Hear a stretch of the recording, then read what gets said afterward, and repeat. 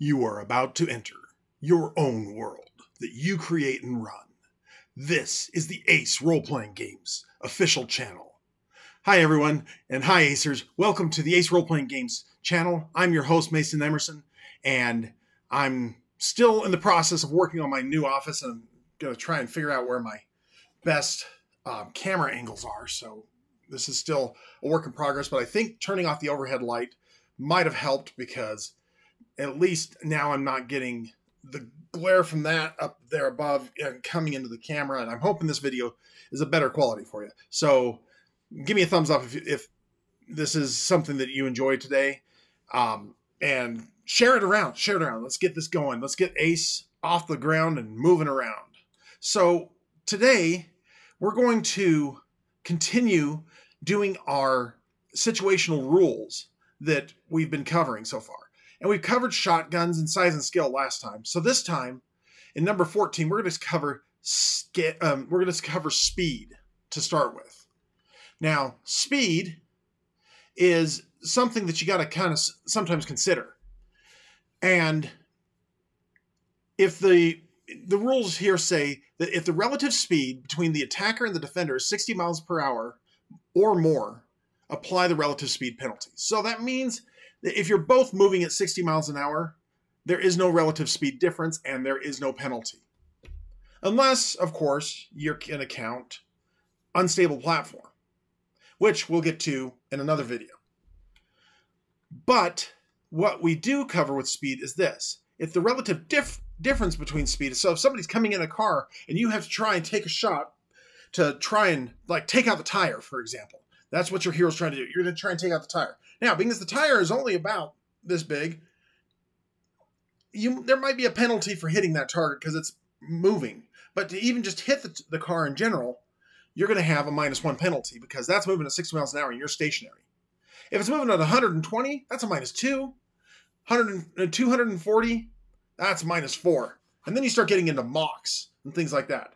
And the basic rule for converting miles per hour to pace, if you're going to be comparing the two, is multiply the miles per hour times 1.5, and that gives you pace.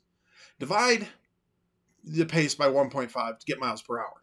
So if an average person has a pace of 6, we're going to be talking, so if we did 6 divided by 1, but it was 6, but it's 6 divided by 1.5, so an average pace of 1.5 is going to be about 3 miles an hour. So you're going to be moving about 3 miles an hour normally.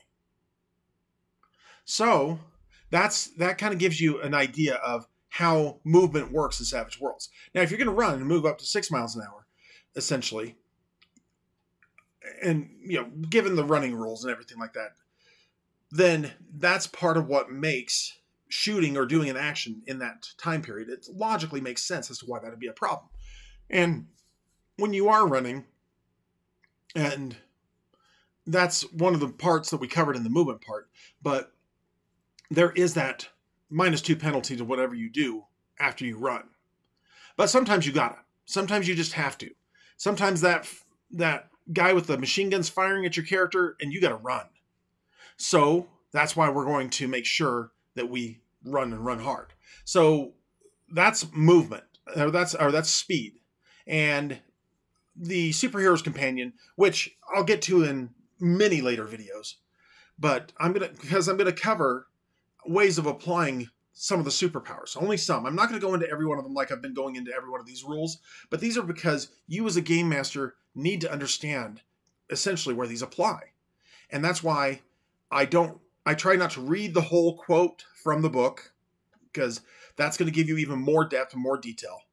And that's going to be on you to really do the research. And here's one of the big tips that I'll give you. Before you run an adventure in which you know that situational rule is going to be used, go back to the book and read it again, just to make sure you got the idea of how it worked. Because I know I've made mistakes. I've even made some mistakes in these videos. And that's okay. So, being as I come from a perfectionism background, I want to tell you something I just learned yesterday. And this is something that is going to help me so much. And I'm going to start doing this. Anytime you make a mistake as a game master, after the sessions, well, first of all, don't admit it. That's the first rule. Don't admit the mistake. Don't be like, oh, so, unless it's a pretty big mistake and somebody else calls you on it or something like that, then be willing to say, yeah. But if your players don't notice it, but you notice it, don't say anything. Just keep on going. Keep the adventure going. Don't stop the adventure to just say, oh man, I'm sorry, I screwed that up. Let's try that again. Unless you feel you have to. But where you really admit to yourself that you made the mistake is after the session, when you're reviewing the session for yourself, go back and think, oh man, I totally played that speed rule wrong. And I was supposed to put a -2 penalty on there instead of a -1. But I only gave him a -1 penalty. So what you do is now pull out your phone, because, hey, we've all got them, and record yourself saying what you would say as a friend and a coach to your very best friend who's trying to game master this. And say, hey, Pete, I know you were trying to run those speed rules correctly, but you did miss it. But that's okay, because I still love you. You still gave him a great game, and you didn't stop and make a big deal out of it when you did mess it up. You just kept on going. You kept the story flowing. And that, after you get that done, just wait a day or two, listen back to it, and listen to yourself say it to yourself. And right there, that's going to help you to not give that negative self-talk up here. Because we're meaner to ourselves than anybody ever could be to us. We need to be nicer to ourselves. And we need to be more forgiving. And we need to give ourselves grace to allow ourselves to become amazing game masters. Because the most amazing game masters aren't the ones who get the rules perfect every time. They're the ones who know when to apply the rules and when to pass on the rules in order to make the story better. The greatest game masters are not the ones who never make a mistake of their in their game mastering, but they're the ones who are willing to forgive themselves when they do. So be patient with yourself. You're going to get this. And you're going to get life. Those things they'll come. Be patient. So let's continue on and actually talk about another status.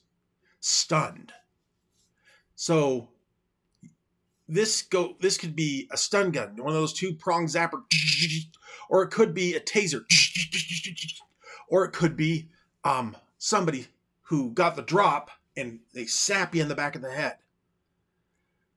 Or you have the bad guy sap him in the back of the head and say you're doing a film noir kind of story. This is stunned. And stun guns, creature abilities with the stun power, there are things that cause, or electrical hazards. Things that just shock the brain and nervous system and make the character essentially helpless until you shake it off, until they manage to shake it off. So stun characters, here's the rules from Savage Worlds. They're distracted. Removed at the end of the victim's next turn as usual. They are vulnerable, but that remains until after they recover from being stunned. They fall prone or to their knees based on what you tell them that happens. And they can't move or take any actions, but they do keep getting dealt a action card. And they don't count towards gang up bonuses. So you can't have somebody stunned. Oh, and act it out. We'll get to that in another video, but yeah, we're going to talk about the way you engage your players by you being engaged yourself. So, zap, they fall down. Now the bad guy doesn't have this guy to worry about, but he still has to worry about the other two behind him. Those guys still get the gang up bonus. So at the start of their turn, about the same time you'd make a spirit roll to recover from being shaken, you make a vigor roll as a free action. If you succeed, you're no longer stunned, but you remain vulnerable till the end of that next turn. So it's going to take them a second to stagger back to their feet and be like, okay, yeah, I got this. And then with a raise, the vulnerable state goes away at the end of this turn. So that's how stun works. Now, you saw me in the cover slide going like this. That's because I'm supporting you. I'm cheering you on. I'm giving you the little rah-rah. And support is a big thing in Savage Worlds. Because here's the thing. Sometimes the monster or the villain is really hard to hit. But that's where we use gang up bonuses, tests, and support to make it so that the hero who's going to next act on the villain has a shot at actually hitting them and or damaging them. So let's talk about support. Sometimes characters need to cooperate or help an ally with a task. So the GM can, you as the GM can declare it possible, and the supporting characters get to roll the relevant skill on their action if the game is in rounds. So that's one of the things that I have done wrong.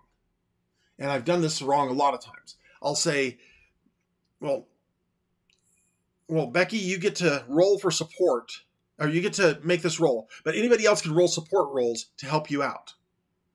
But what it needs to happen is if you were in combat and she's trying to disarm the bomb, everybody else around the table who's going to support her is going to make their roll before she makes her final roll. So that might mean she goes on hold and waits for them to give them their support. And what you have the supporting players do is on their turn, if you're in rounds, they declare which trait the ally has that they're attempting to support. So you can support and okay, here's where this is not exactly specified at this point, but until later on. So I will jump ahead a little bit here. You can choose, and often as a game master, let the players choose which of their skills they want to use to support the person who's making the roll. Now, first of all, the rule. A success on your support trait roll gives the acting character a +1 to their trait roll. A raise gives 2 on the support roll. And like extra damage when rolling to hit, you only get 1 bonus die. So it's either +1 or +2. A critical failure on the support roll subtracts 2 from the lead actor's total. Sometimes, if somebody's like, cut that wire right there, the person who's trying to do it is like, get out of my way. So support bonuses end at the end of the recipient's turn, whether they used them or not. And maybe they changed their mind and did something different than the one they were supported for. The maximum bonus from support rolls is +4. So if you have 4 friends who each give you +1, that's +4, and that's as much as you can get. But if you have 2 people who give you a +4, then maybe the other 2 can do a test against the bad guy to reduce difficulties. But we'll get to tests again, like I said, in another video. Very soon, though. So here it says it. Players and GMs should be creative when making support rolls.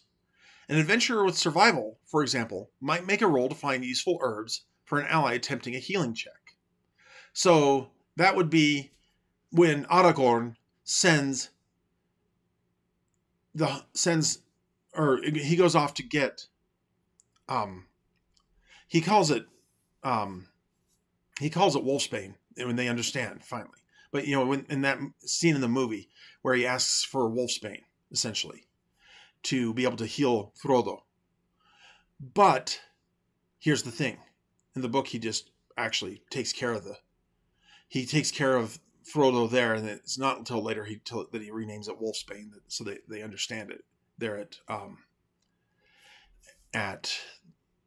Gondor. But anyway, that was just a recent reread. So you can do general encouragement, like use a persuasion roll.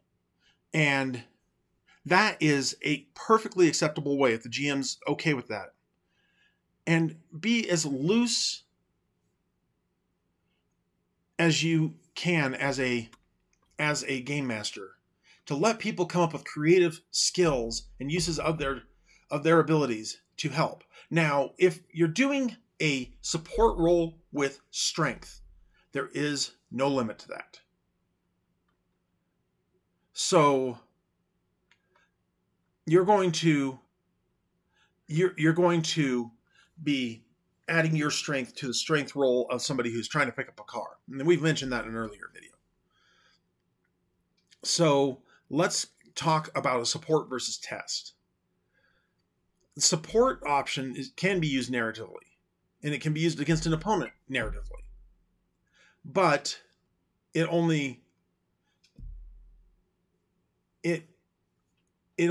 helps as above. So it helps when somebody's making an action against an opponent.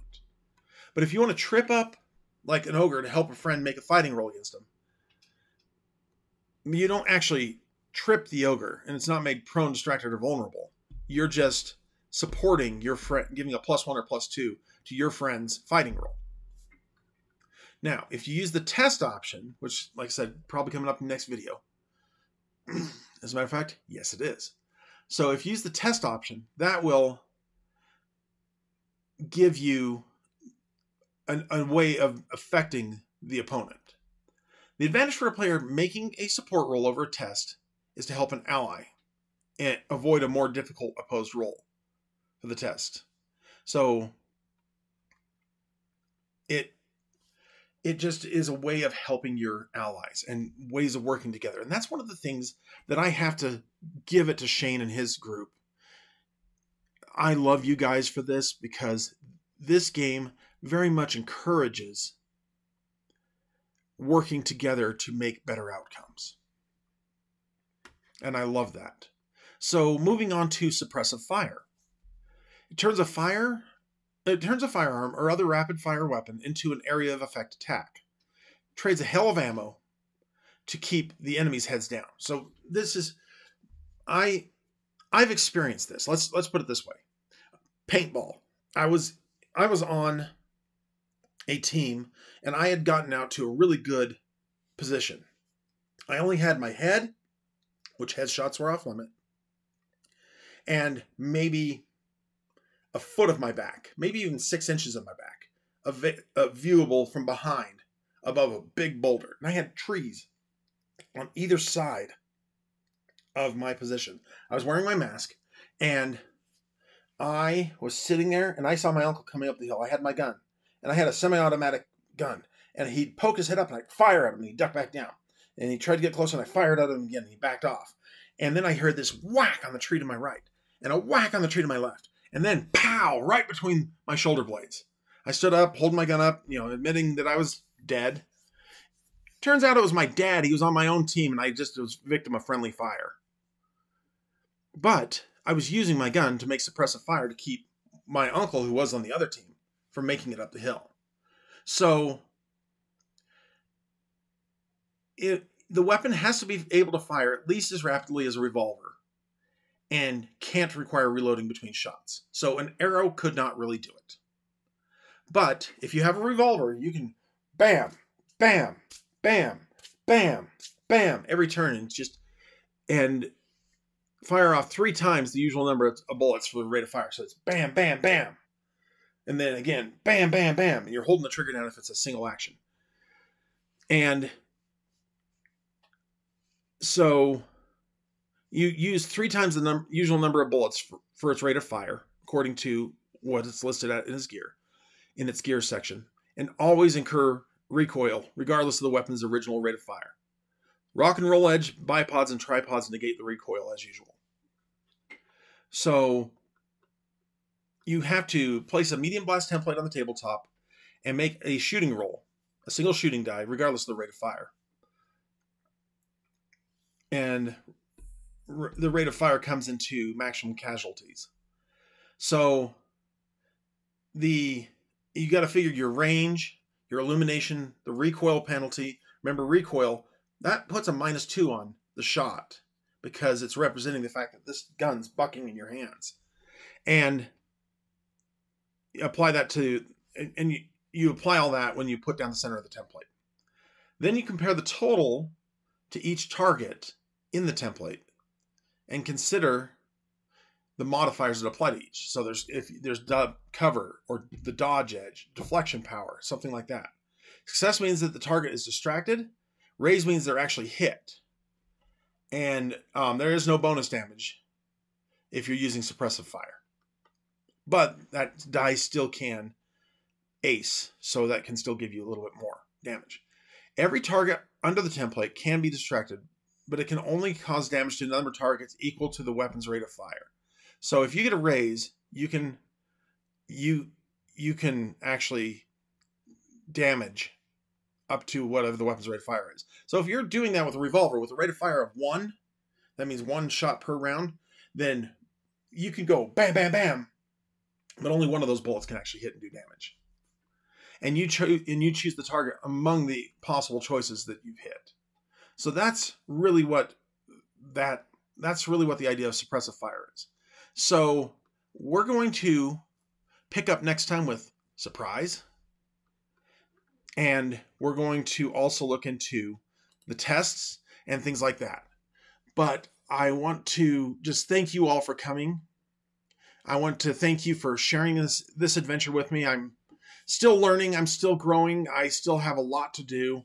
I mean, I've got a video over here that I even want to watch at some point about using the editing software that I actually pay for. I just keep forgetting to use it. And I know I don't make the greatest videos yet. They're not cool and flashy yet, but I do hope that you're enjoying them. I hope you're learning from them, and I hope you're sharing them. So anyway, just remember, the world is a better place because you're in it. You are amazing, and you hold the potential for so much more amazing than you've ever thought you do. I love you, and I'm glad you're here, and I'm glad you're a member of the Ace Role Playing Games Club, and I hope that you are helping to make other people's lives better because you're here in it. Until next time, we're gaming for good.